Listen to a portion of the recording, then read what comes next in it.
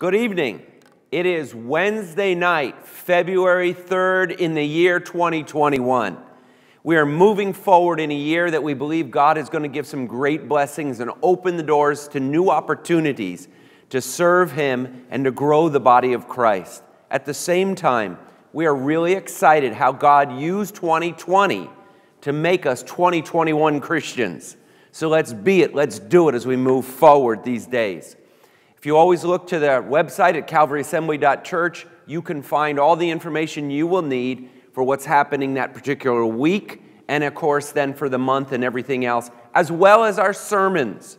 You can find your sermons. If you watch online, obviously you know that you go there and watch and click on the live button. If you don't often go there, maybe you didn't know that, but now you know, so praise the Lord for that.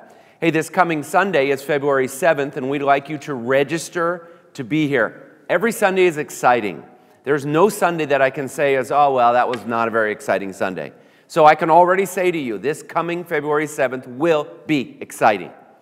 Will you go ahead right now and jump over to the register page, and would you register, you and your family, to be in the building, or if you can't be here, then just to make a note that online, we will be online and we will participate and be on time. Not show up 20 minutes or 30 minutes after the service starts. You know, these services are very tight. They're not going 2 hours. They're somewhere in the hour range. So it's very important that we get every minute of it. As well as that, on the second service this coming February 7th, we'll have a live children's church service downstairs. These past weeks, since we've started children's church again and it's live, I'm really excited about the numbers of kids that are showing up. It's really wonderful. And parents, I'm so happy for you and for your kids. God bless. Wednesday night, we're all together, and here's where you are. We're together tonight. Can I encourage you to pray some for Wednesday night? You realize that the number of people that come or attend on Wednesday night is much less than comes on a Sunday morning? That gap, we need to ask God. And people who come on a Wednesday night can pray and say, God, bring that gap much smaller. We want to see people who come to the house of God on a Wednesday night be involved with the body of Christ, or on a Sunday morning rather, be involved with the body of Christ on a Wednesday night. Would you pray with me? That's a great prayer request that I have as a pastor. I ask you, especially as a Wednesday night person, to be praying for that.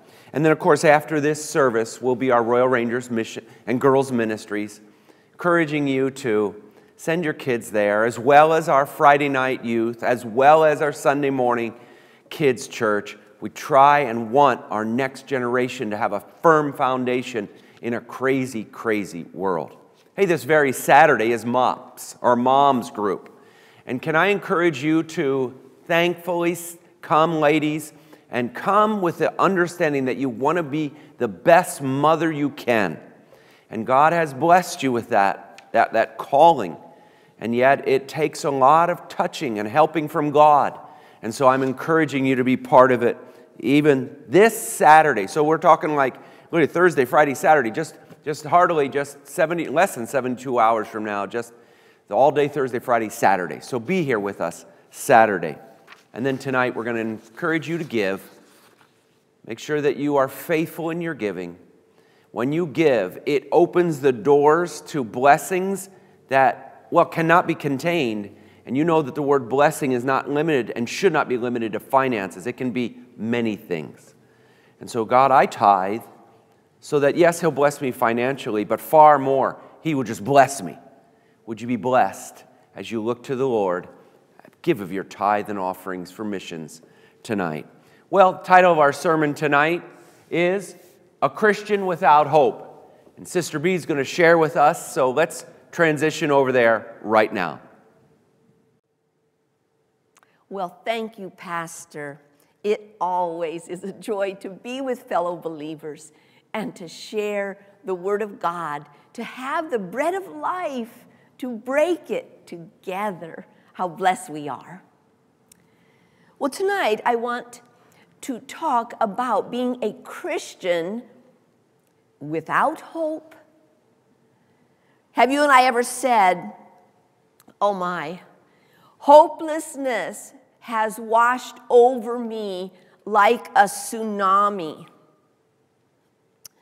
Or maybe it's not engulfed your entire life, but you may say, you know, there's this one area of my life that I feel so hopeless in that area. It may be a habit that I'm trying to be an overcomer, and I feel like it's hopeless. It's been too many years. Or maybe it's a person that you love that is captive to something that's destroying their lives, and hopelessness has filled your heart. It could be a broken relationship. It could be a marriage. It could be anything. But that one facet of your life, hopelessness, wants to sneak in.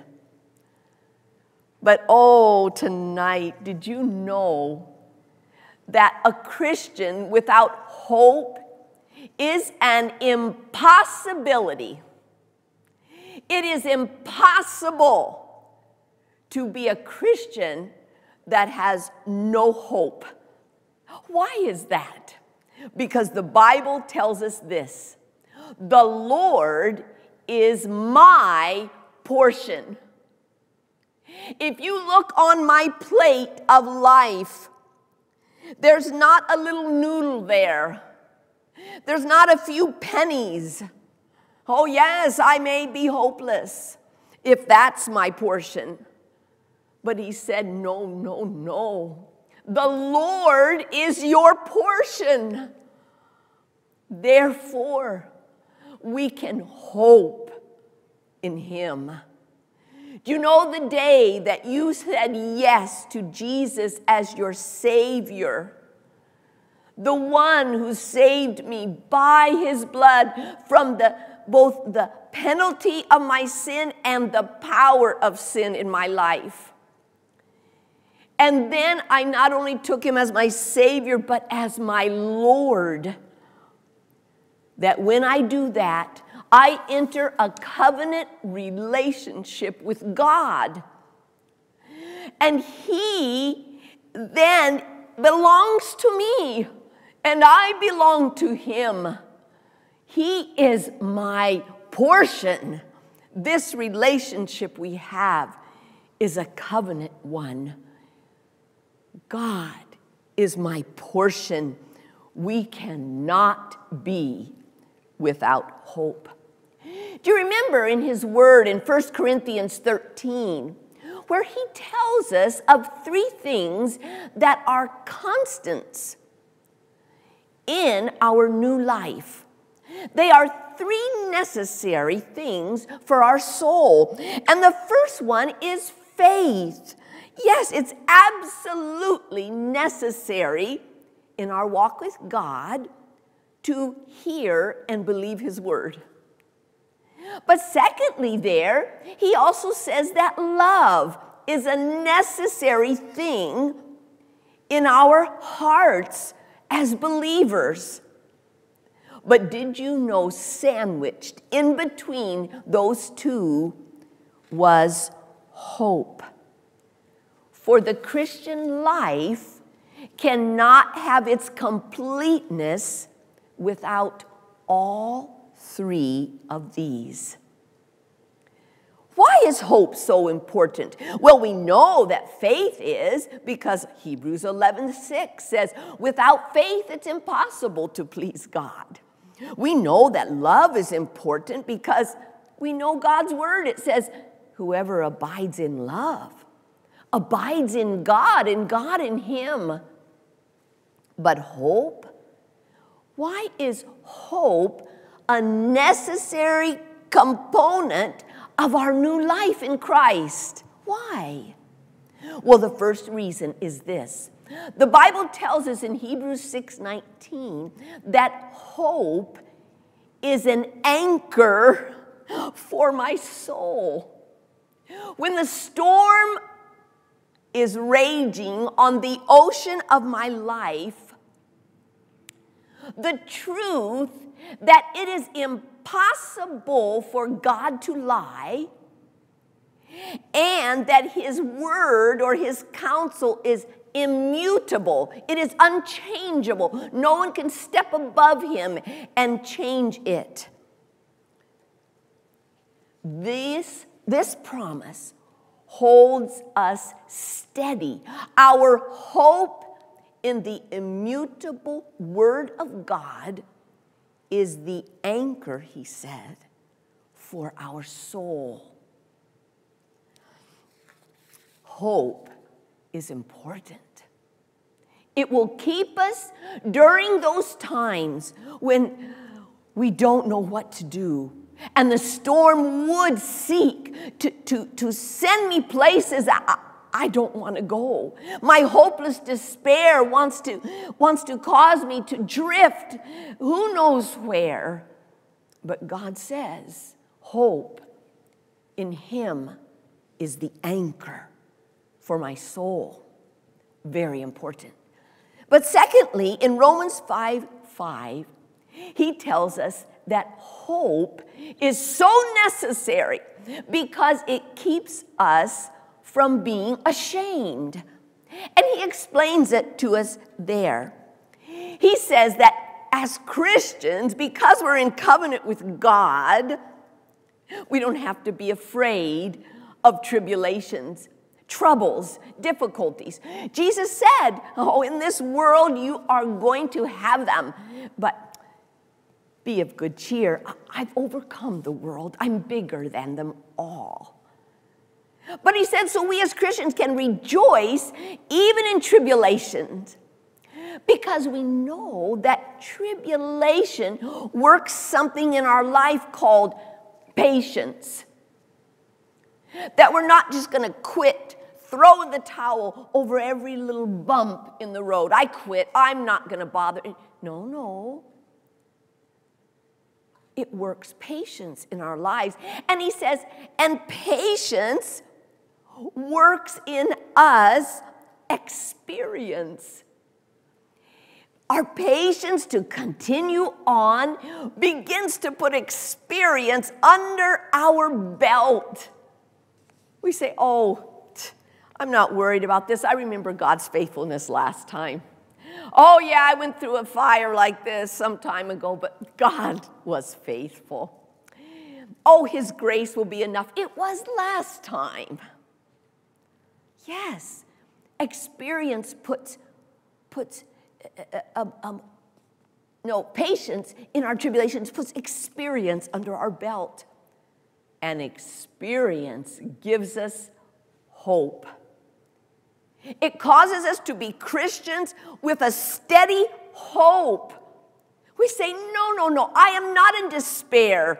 Yes, I'm going through a tribulation. But I have some experience that came from my patient endurance those other times. And so now I know, though I cannot see, I can hope in the Lord. And he said, because of that, this hope keeps us from being ashamed, because we trust that love of our covenant God. This hope keeps us from quitting the race, from turning back, from accusing God of things that later we will be ashamed.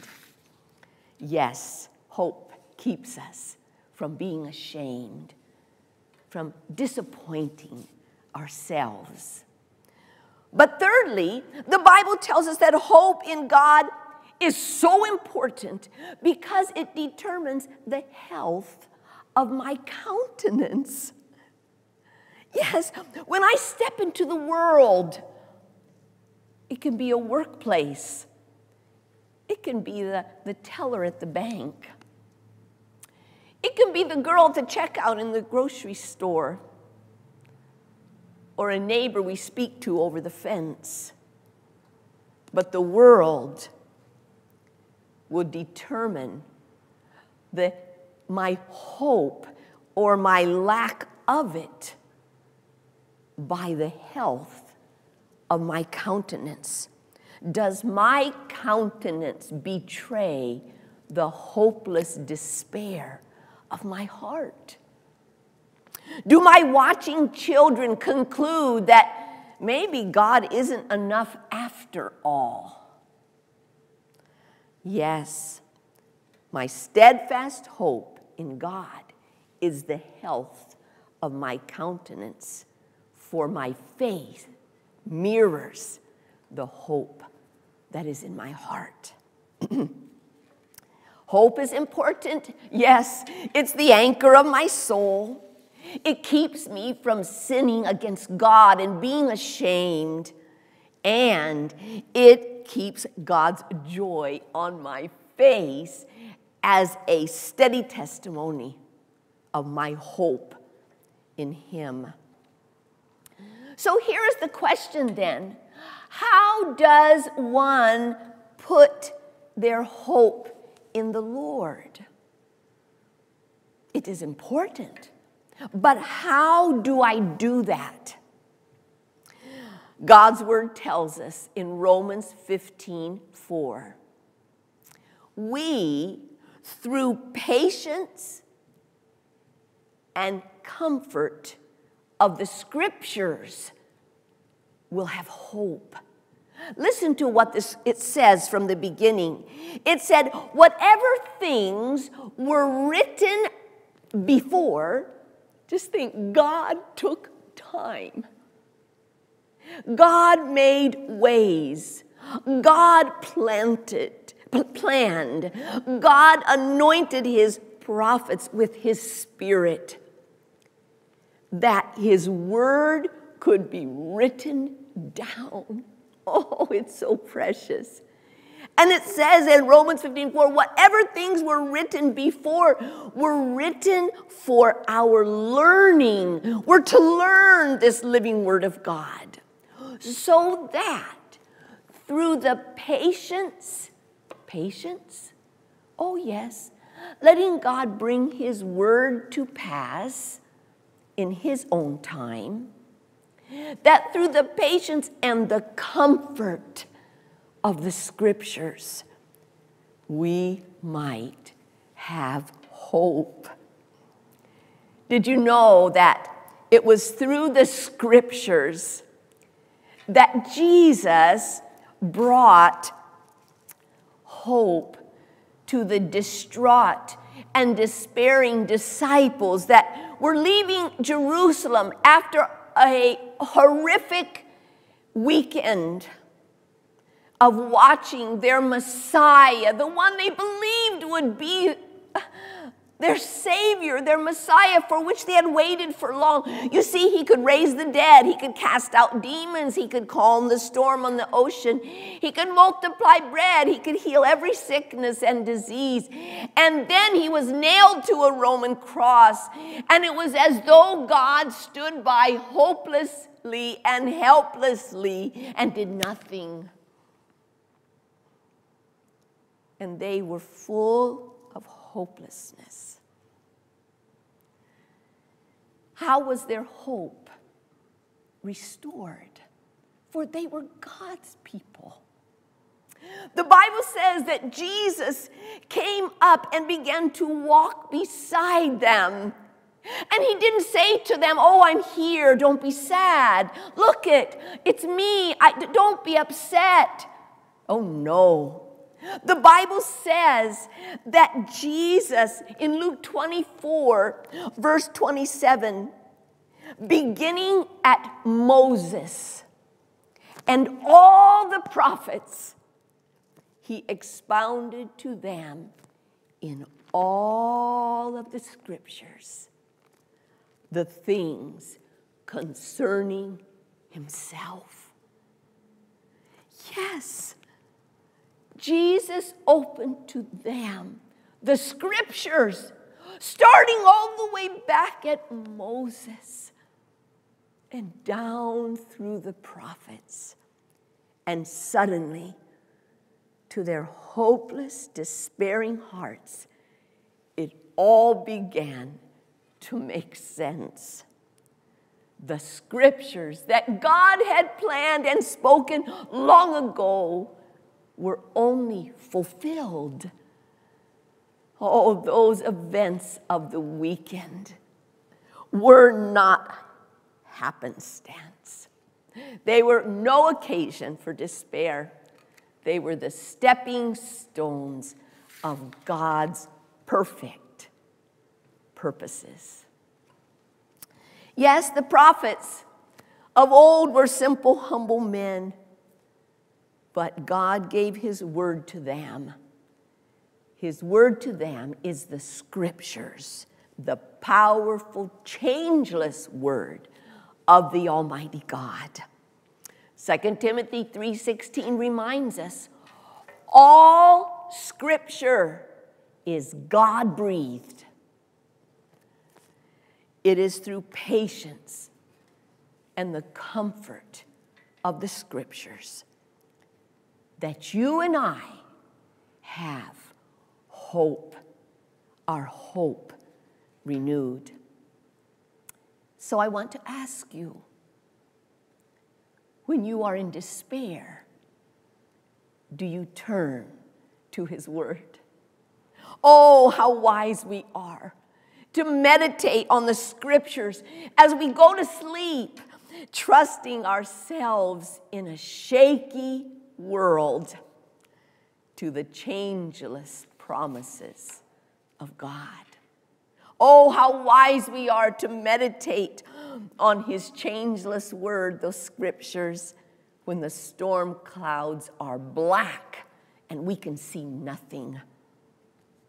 For then we can walk by faith, by hearing him and not by sight.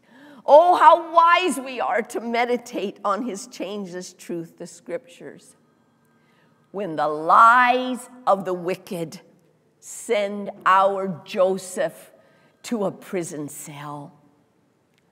God's word is still true.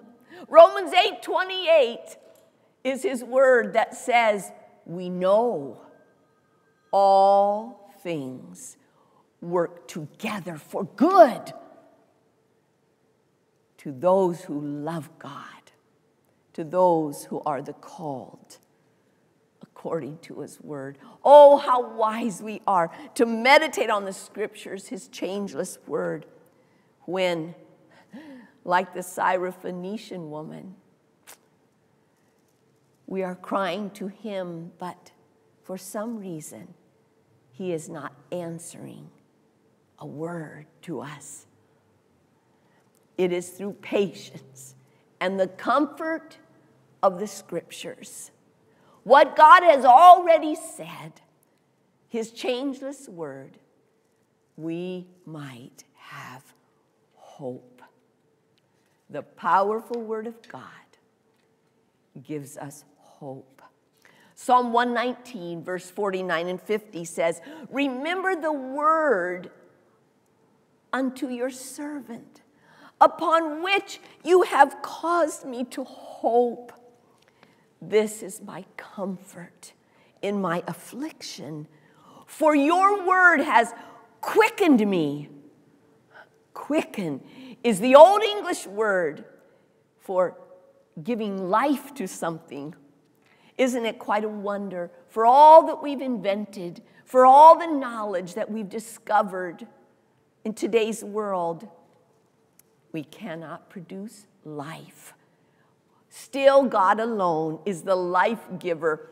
And he says that his word is a living word, and it will put his life into us. It will quicken us. His word causes us to hope. Do you sit down with his word when despair is knocking at your door? Do you let God remind you of his promise? Do you pick up your daily light, open it up, and let the truth of our Almighty God restore your hope? It is his way, and it is precious.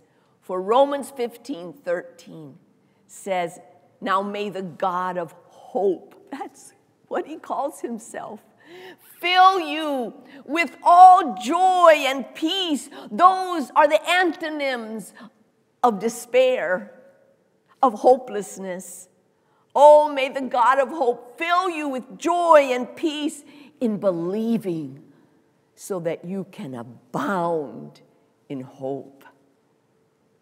Yes, the changeless Word of God causes you and I to have a steady hope. Let you and I remember, when we're tempted with hopelessness or despair, not to think of other ways to have it restored. Let's run away. Let's move somewhere. Let's get distracted. No, because when we return to reality, our hopes are dashed again.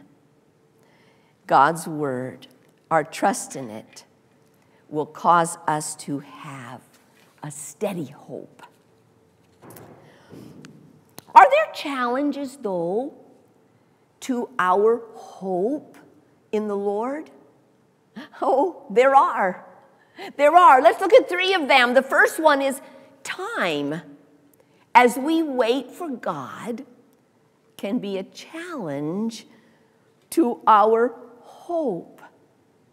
Have you been trusting God for what seems to you like a very long time, for that thing that you have put your hope in Him?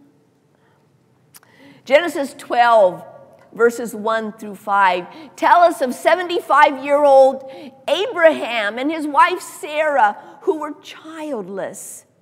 And yet the word of God came to them, and God told Abraham that He would make him the father of many nations. Abraham believed God and put his hope in God's word. And time passed. And more time passed. And more time passed after that. Time was a challenge to Abraham's hope. But in in Romans, the 4th chapter and verse 18, it tells us that Abraham, who contrary to hope, in other words, there was no reason for him to hope, because now he was very old, and Sarah's womb had been dead a long time. But against all impossibilities, in hope, he believed God, so that he became the father of many nations, according to what was spoken to him. That changeless word of God, where God had said to him, "Do you see those stars, Abraham? Go ahead and count them. That's how many descendants you will have." Don't let time alter your hope in God's word to you. Give Him time to work His perfect plan. Stay in the place of faith, believing God. But secondly, sometimes adversity can be a challenge to our hope. Adversity. Do you remember Jesus told the parable about the seed that was sown in hearts? And He said, yes, that seed of faith was sown, but when adversity came and trouble came, the person said, well, forget it. And that seed of faith in God's word never brought to pass that plan and purpose of God. Yes, adversity can be a challenge to our hope. Do you remember when God sent Moses back to Egypt and told him to go and deliver his people from Pharaoh's slavery? And you remember that Moses went and did and said exactly what God had told him to. He was so hopeful. And then Pharaoh said, no. A flat out no. Was Moses discouraged? Yes, he was. For Exodus, the 5th chapter in verses 22 and 23, we find Moses saying to God, "Why did you send me? For you have not delivered your people at all." Adversity can be a challenge to our hope. But Moses did a wise thing. He went back to God and allowed God to speak to his heart again, his word. And sure enough, God said to Moses, "When I am done with all of Pharaoh's no's, no, no, no," he said, "he will thrust you out of Egypt. And all my judgments by then will have fallen on his land for all the evil that he has done to my people." When adversity is a challenge to our hope, we need to go back and hear what God says again, that we may firmly hold on to his word, for it will come to pass. But thirdly, impossibilities can be a challenge as we put our hope in the Lord. In Mark chapter 5, do you remember that Jairus, the ruler, had come to Jesus because his daughter was very ill? And Jesus had given him his word that he would go to his house and heal her. And Jairus had put his hope in Jesus' word. And then the messengers came. The messengers of despair and hopelessness, because they said to Jairus as they came in and got off their horses and ran over to Jairus and said, "Jairus, don't bother Jesus anymore. It's hopeless. Your daughter died. Now it's impossible." But do you remember what Jesus did? He turned to Jairus and he spoke his word again. And he said to him, "Don't be afraid, only believe." Did Jairus turn away in despair and say, "Forget it, forget it"? Was he swallowed up by the impossibilities of the moment? No, he chose to place his hope in Jesus' word. And his daughter was raised from the dead. Has your hope been dashed by a new setback that now makes the situation more impossible than ever? Oh, to God, it's no setback at all. Put his hope in his word. You remember he says in Romans 4:17, God gives life to what is dead. The most hopeless thing, God brings life. And God calls those things that aren't even in existence as though they were, because he has spoken of them in the days to come. No wonder we are to hope in his word, for there are no impossibilities with God. In closing, I want you to look with me at Jeremiah 17 and verse 7. It says, "Blessed is the man that trusts in the Lord, whose hope is the Lord." The Lord is his portion. That's where his hope comes from. And he says, do you know what this person who places their hope in the Lord, who allows their heart to trust in him? Why, he said he's going to be like a tree planted by rivers of water that spreads out her roots to those waters. Why, it says, by his roots he has a place to draw from, a steady thing from which to draw, a ceaseless source. And he says, do you know what? He won't fear when heat comes. So hot, so many difficulties. He's fearless because his roots are drawing from the ceaseless water supply. Secondly, it says, his leaf will remain green. Yes, his countenance will be healthy. He won't wither with despair. Oh, thirdly, it says, why, he won't even be anxious in the year of drought.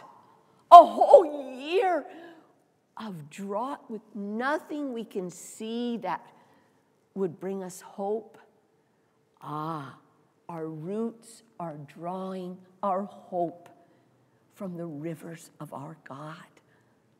And fourthly, it says, and he will never stop yielding fruit. He will remain a fruitful believer because his roots are drinking from the supply of God's living hope. Yes. Are you drawing your hope only from the Lord? Are we Christians without hope? No, it can't be, because the Lord, the Almighty God, is my portion, and my hope is in him. Let's pray together. Oh, Father, thank you that you've not only given us faith as a thing that our soul needs, and love, oh God, is so necessary, but you know that hope is also necessary for our soul. And you know that this world offers little hope, that it only offers hope that comes and goes with every little wind of adversity or change. But you've told us that blessed is the one who trusts in the Lord, whose hope is the Lord.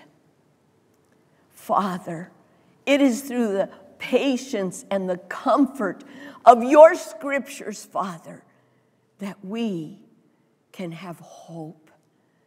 And how we thank you for your changeless word, that you are our changeless covenant God, and we can be a people with hope, ready at any time to give an answer for the reason of the steady hope of God that dwells in us. We praise you and thank you, our Father, in Jesus' name. Amen.